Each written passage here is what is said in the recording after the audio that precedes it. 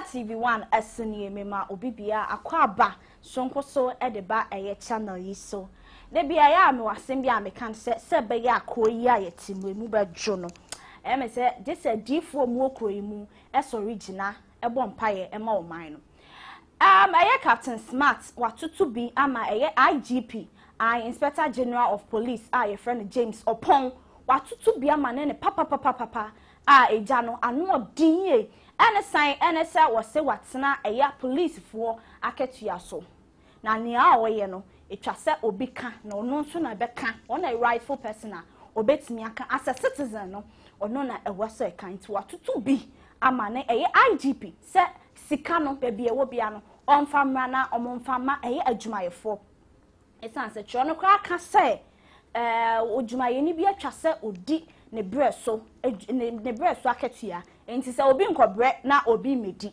ne senti no wa to bia ma ne IGP pa se be bia ska no akodi bia no onko jejemra na yemfama omwa omu deserve se yede mo no yemfama om na bibia etuntwa abusia yenko na yenko tie Captain Smart emra sisia na mama IGP say this part we me know na be ye me baso a me no be ye fa be wo so agoro na obey fa be wo so no bi and the demonstrations na ekoso no meka ho asem wo pa ahia me achia me wo pa ahia me atwam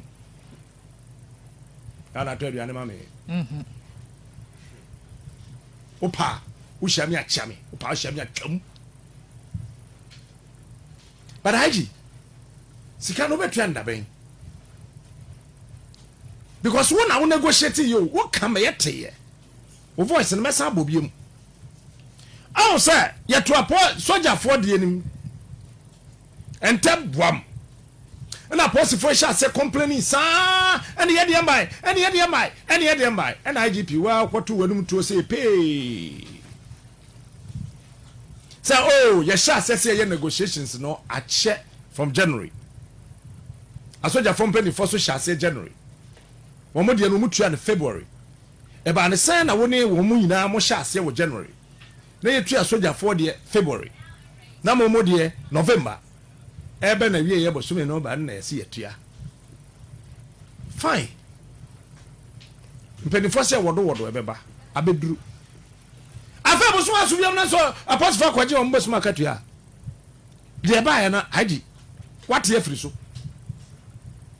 meme nkasa man na che wo na wate haji adent na artist kan fi so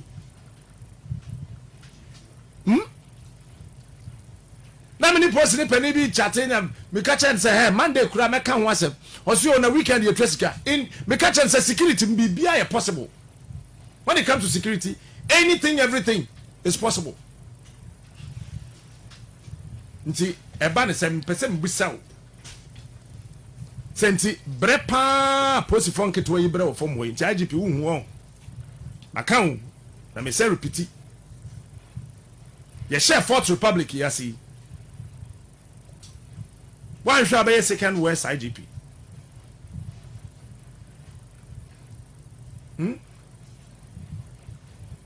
Why not careful beside IG? Agyapong bueno. You know I know you and I know you and you know me and I know you and you know me and I know you and you know that I know you. We all know each other. Even before you became a DCOP and COP and IGP. You know I know you and you also you know me. But this one, if you are not careful, they have friendship on chain. When it comes to nation building, it got nothing to do with personal interest.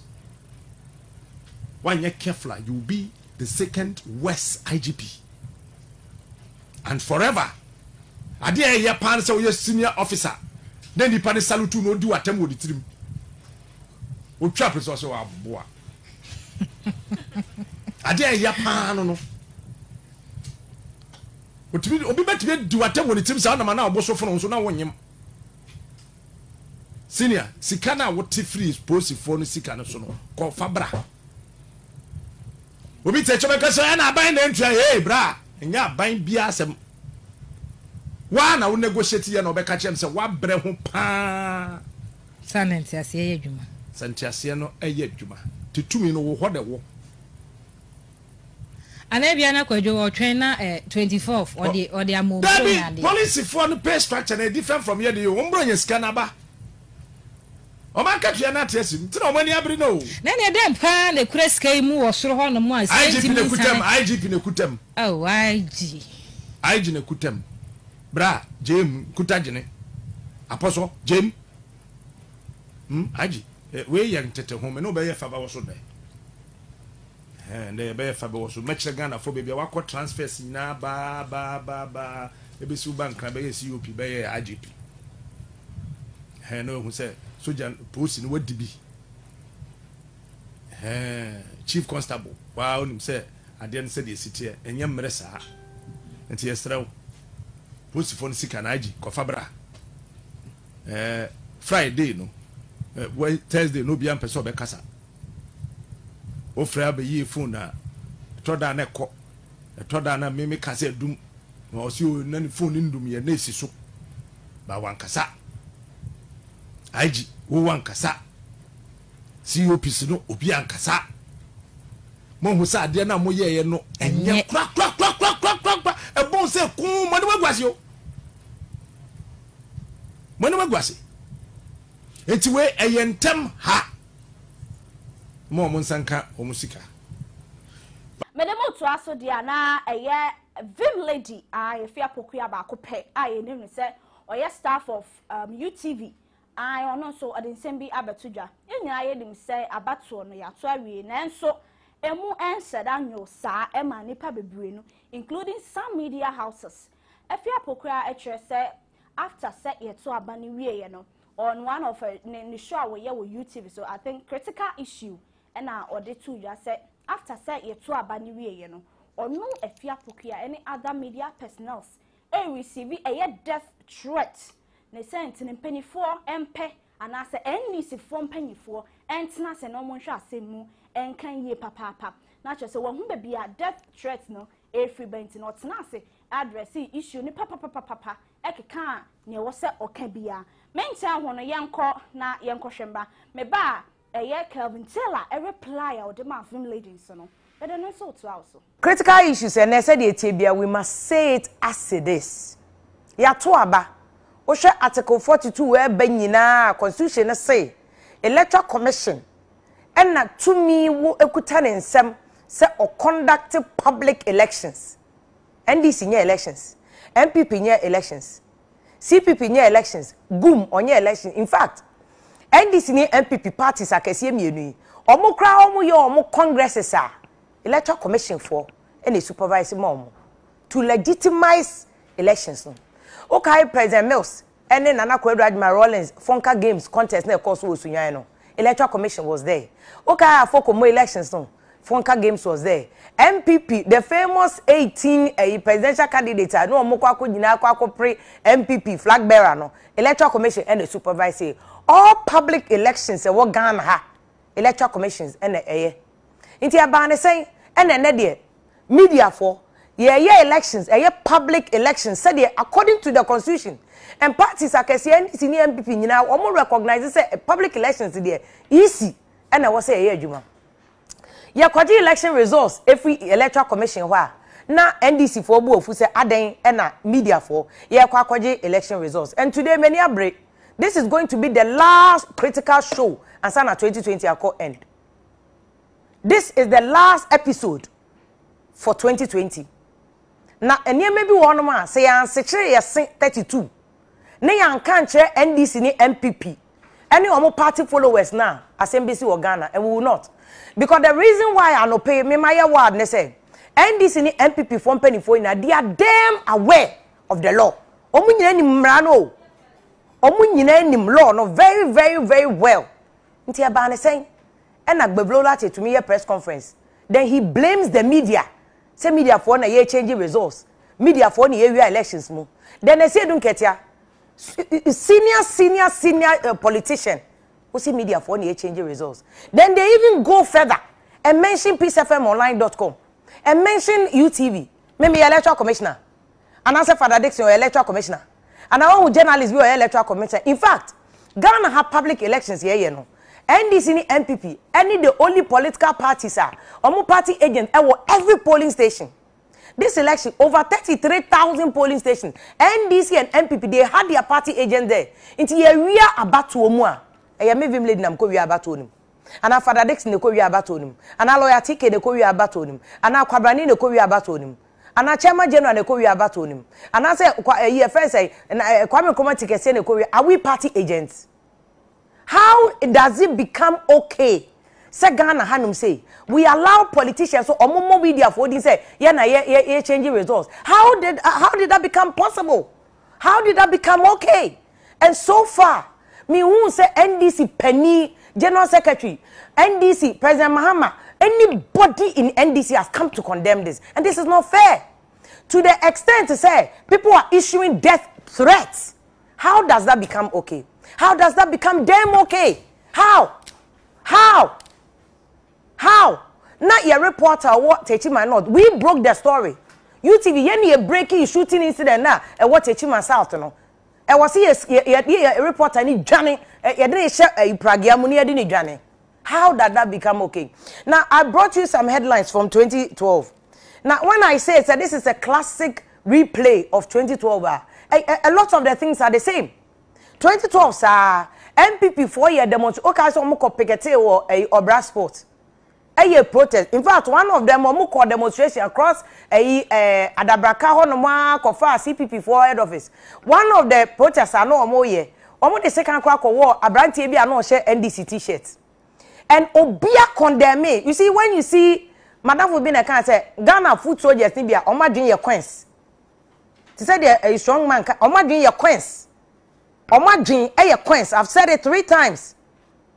Then we condemned this thing in 2012 when MPP4 was doing it.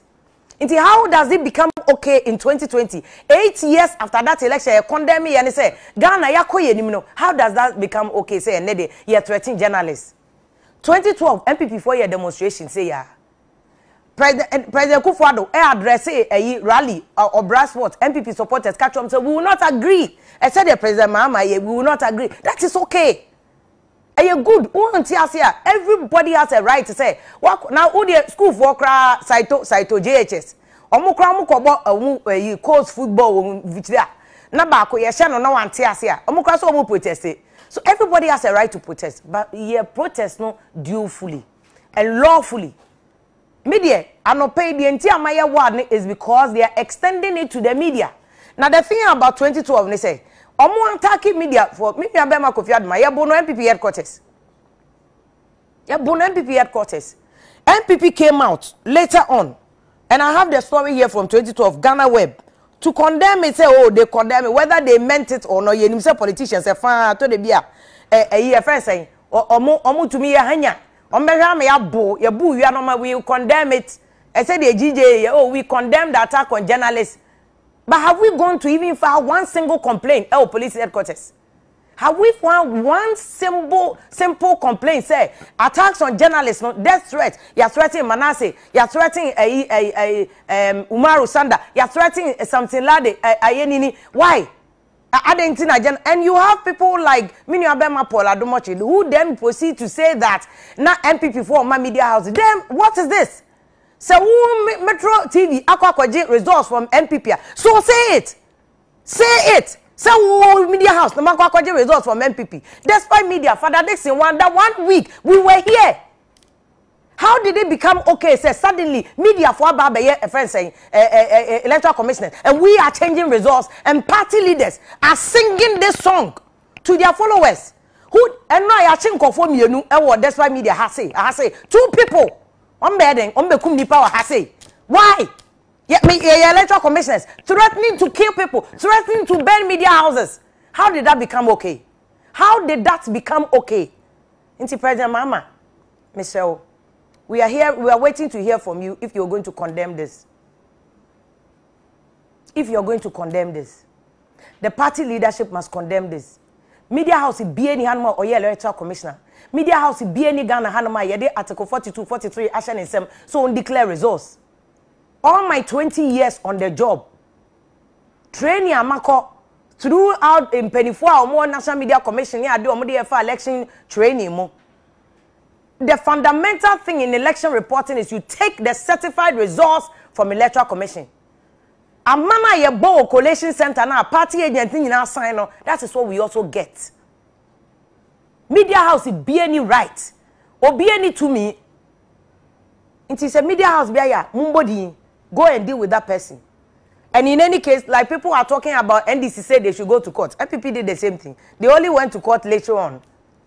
After say Vim Lady, Ebeka Nensemu and I say, or de Nehia Sam Ebe 2 Jerry, and a Kevin Taylor, so says so much na near Baywo. Kevin Taylor try or say Vim Lady. A sika a poor one man for and a so die. A jutrebia try yada. They sent to Chrono and I sika what Jake every amount for home. And I won't whom be a death threat, no, if we ba ain't not to work on a son. Now, impo or can on say a year or no a fiapo, man in fanco for it. Other personal, other media personnel, no, on can and more no home quan. It's answer no sika, I do a man for her, and some political parties on, and not necessarily whom abona, or who near or can, or who near then and some more fat, or bet not say no or can send baby. In the fiapo, and function it to the say in 2 weeks time and oba be na mum nkasa or receive death threat na mum wo na nkasa and na oba be face yenko na yenko tie eye Kevin Taylor abra na wo tujai amana afia pokua no yenko na yenko tie mra.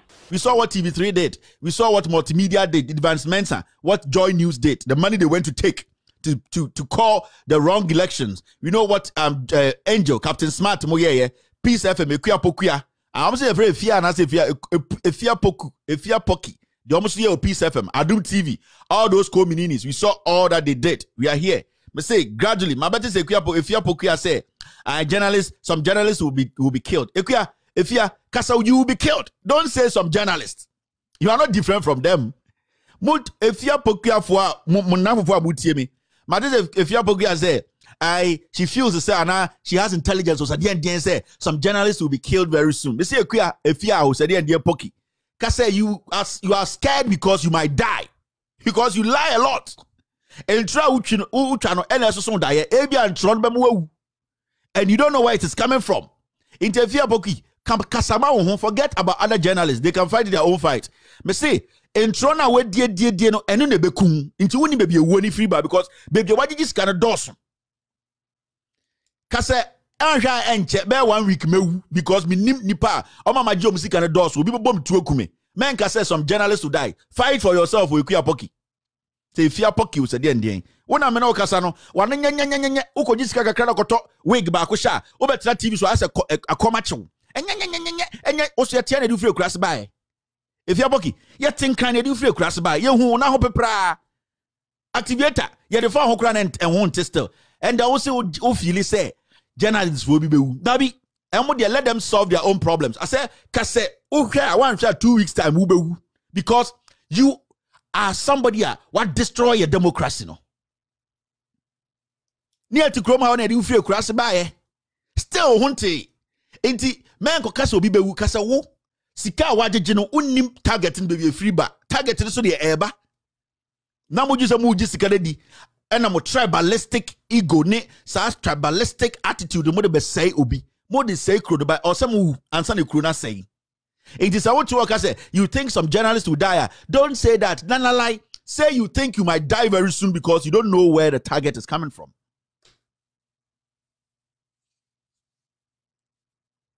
If you're pocky, say you're pocky, you say me new ding, me then look and look and make a chon can a drone at chewaka, we drone at chono. Neja is Cambodian wig in a show now. When him some pianka can some moon. But see, a drew Mahama some caswa. I say drachu. I say draw Saira or bedroom and I will share. I mean, and the Indian judge, let me see a new free crass you yet to croon crank room. You or buy you. You ain't Mamma Bam who say, yet move free, baby at the mobile near to Haddy at the move bry at the move free crass by. I yet tell the move free crass by. Ain't Montebia. Canocrano. The truth will set you free. Sikana mukoji and amobe pronouncing wrong election results no. And no tata no wako yo die won't be so die. Banka so be kasa one share one kasa no one share this year won't survive. Aye. And the probability is also survive high because Bonia wedino and then how no. Ukofia shall be romo, shall drive me room on and because a month for me new rough. Now just a yemi. Now just a yamahama. Now just a MP NDC for because we MPP ni. Ube wager NDC ni MPP no. Tinaho? Neka say, oh, you feel say some journalists will die. Maintain and talk for yourself. Maintain. Ya to cram how? Ya for man free space the buy you. In Kurasi ya zip code ni ho. In Kurasi the move free buy. Omni zip code. Ye ni mo nyina. Ma baba can't tank crying. I in Kurasi no bank crying. Baby a kwe. Usuro so bewu. Ujisika no na wo dey talk Cambodian wig air no. Na o kan borrow say ekono. Na wo refi say oh say mine no. Then you forgot, say, you were putting this country in danger. You forgot. You forgot? Now, I feel where dear we now to so over catch you say you think some journalists will die. Say you think you would die. The probability is high because people mean you. Oh, can you correct?